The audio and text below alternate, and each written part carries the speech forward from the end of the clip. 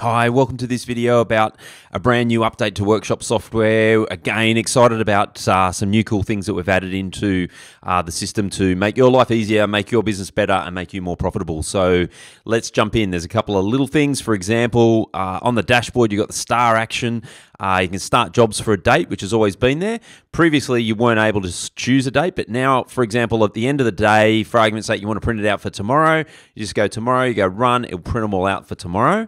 The same thing applies to the print job cards for a date. So you can start all the jobs. So that's starting all the bookings and turning the bookings into jobs. And then you can print out the job cards and that turns them then into work in progress.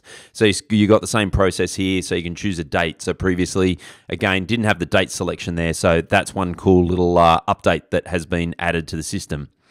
The other thing is in a job or an invoice, what we can now do is if I just go and open up an invoice that's in here, if I scroll down, you'll notice that there's, for example, this particular product, I can actually change I can click this button here, it's got this $sign, so I can actually edit the unit cost. Now, you'll notice that there's some items here that don't have that button there, and the reason behind that is you can only edit the cost on products that have got zero quantity on hand. So if you've got no quantity on hand, you can change the cost. If you've got quantity on hand, you can't change the cost. Simple inventory management, whereby it doesn't make sense that if you've actually bought the product in properly and you put a proper cost against it, you shouldn't be able to change that particular product and change the cost. Our recommendation is that if you don't want to have a proper sort of proper inventory management in your products, if you set up a few general sort of products, like we have, for example, an MPN, a miscellaneous part, but you might want to run your stock system around things like, set up 10, 20, 30 products, like, for example, a brake pad, an air filter, an oil filter, a gasket, etc., etc. So you can just have generic products for generic types of, individual products.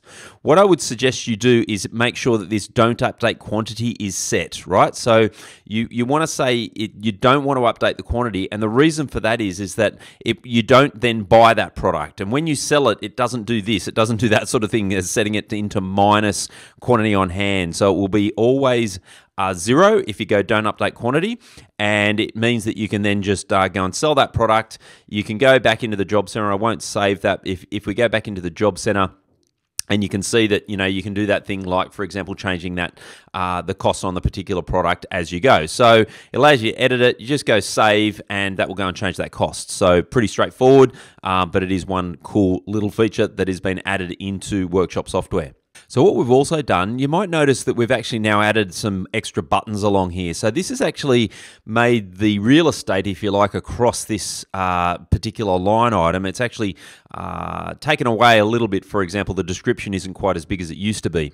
Look, in fairness, we've actually put a different strategy together. We're actually going to change the way that works, and we're going to remove all the buttons from the line and have it as a separate thing to get access to those buttons. But in the meantime, just as essentially a quick fix, in the company settings, if you scroll down, you've now got these invoice view settings. And so what you can do is you can say, for example, you might not want to do hours worked, and you might not want to, edit the cost, for example, or, use the serial number.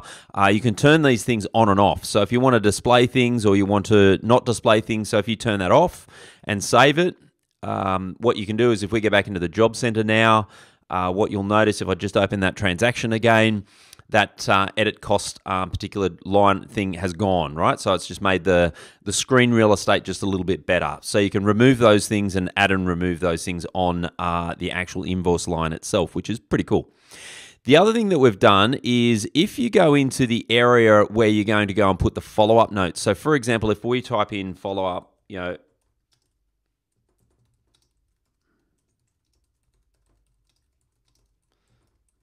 so we're going to go and do that, and maybe we're going to put a follow-up date that's going to be, say, in 2 months' time or something like that.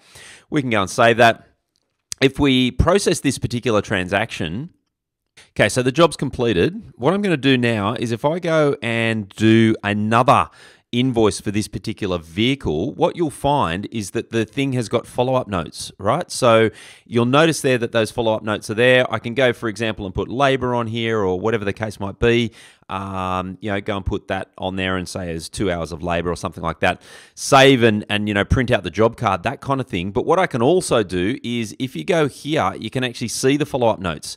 So you can see the last follow-up date was this particular date and what those notes were there, right? What we can do too is you can just see them there so that they're just there for your own reason. That's fine. You just want to have a look at them. That's quite okay. You can just simply cancel.